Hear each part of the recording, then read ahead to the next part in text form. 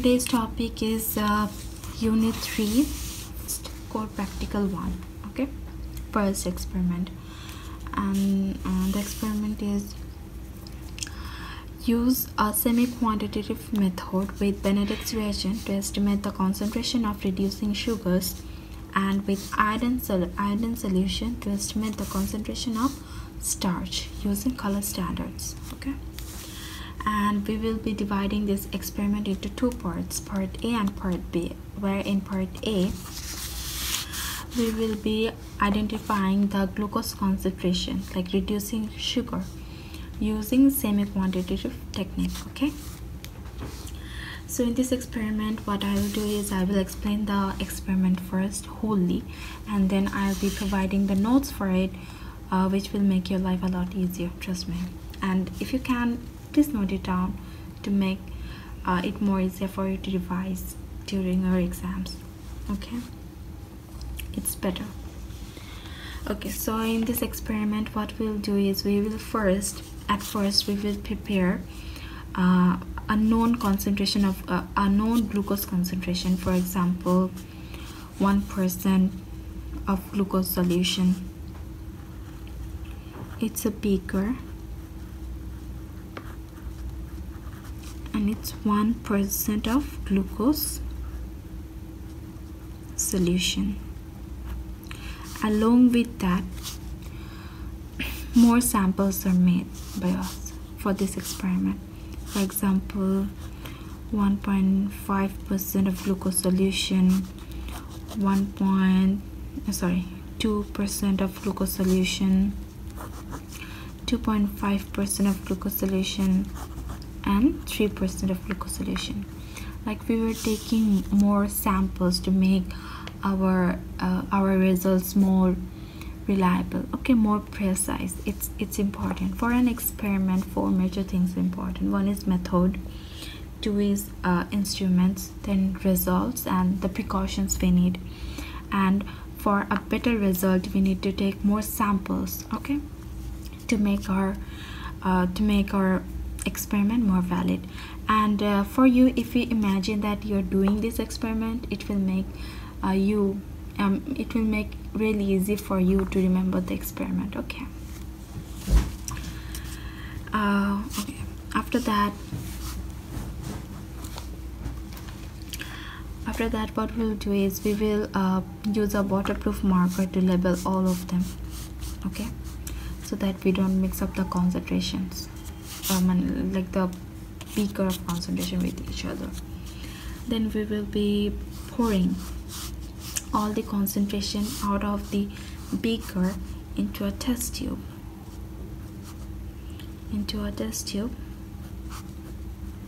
through the syringe of same volume. Okay, same volume must be same. Concentration is different but volume must be same to make the result more reliable. Okay, same volume. For example, it's 1% of glucose solution.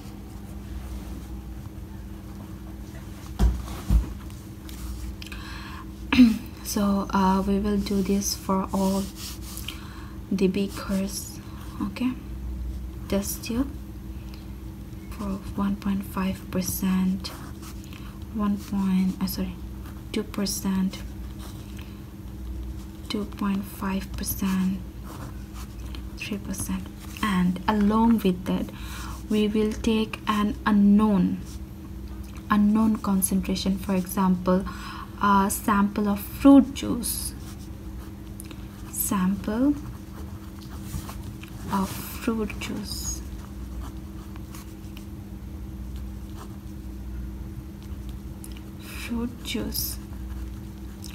we will take it in the same volume but not in the same concentration. Like, we don't know the concentration, we need to figure it out.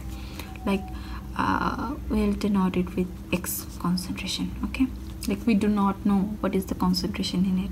Okay, we will figure it out. This is our sample. Okay, then in the next step we will be what we'll do is, from the container of Benedict solution,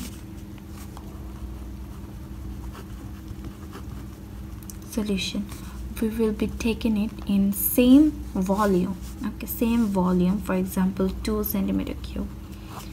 Okay, Benedict solution 2 centimeter cube, and we'll be pouring it in all the test tube, with different concentration and along with the sample one. Okay, this is one of our final step of finding the result. And then what we'll do is we will put all test tube in a hot water bath. Okay, placed into a hot water bath for at least 2 minutes, and then it will be transferred into a test tube bath. Okay, and then the obtained color is recorded.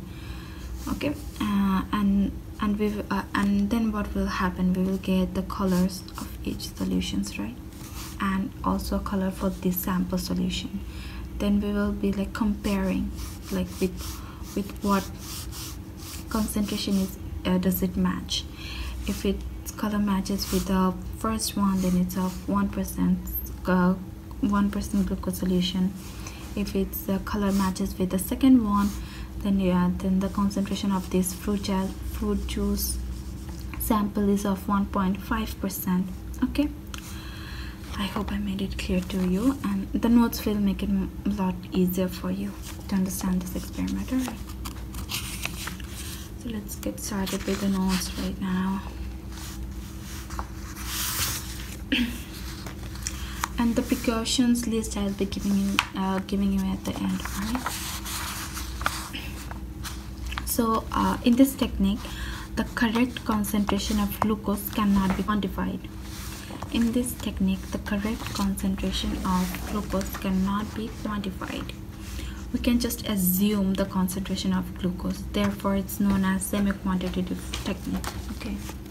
Why it's known as semi-quantitative technique? Because we exactly don't know the concentration, but we can assume the concentration of it. That's why it's known as semi-quantitative technique. In this technique, known concentration of glucose solution is prepared. For example, 2% concentration of glucose solution.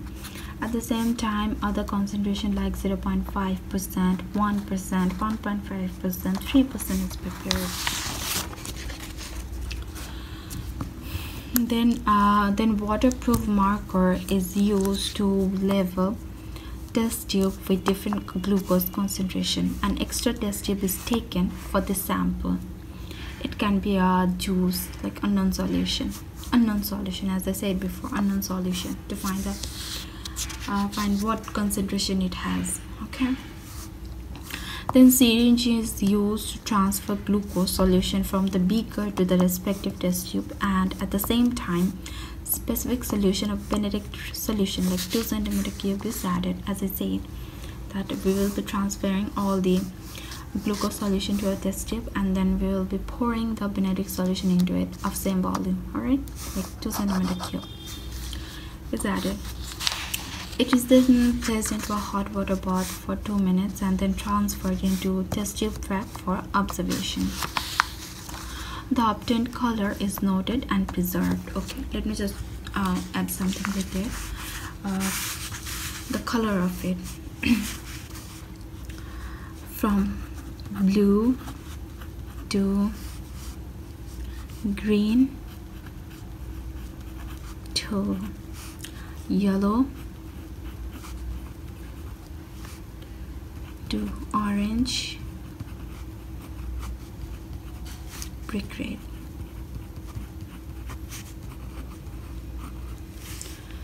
The level of glucose decreases.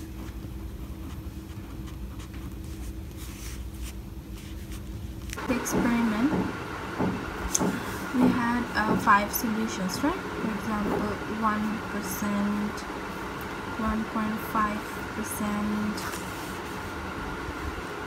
2%,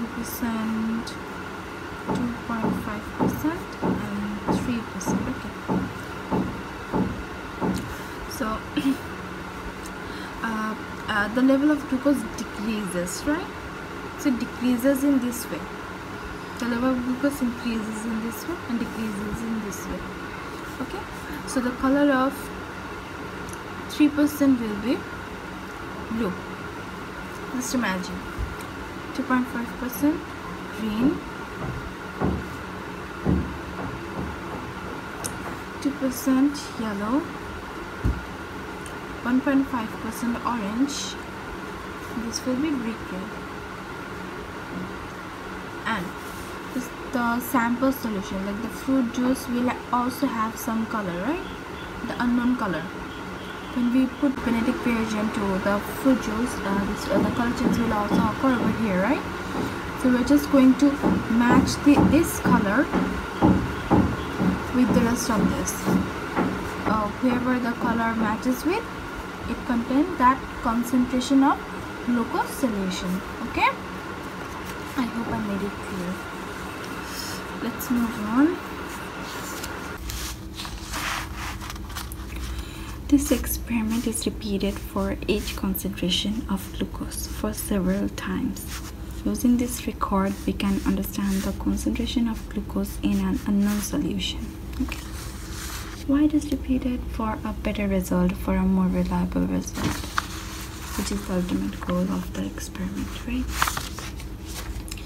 And here are some precautions, and precautions differ from experiment to experiment. All right.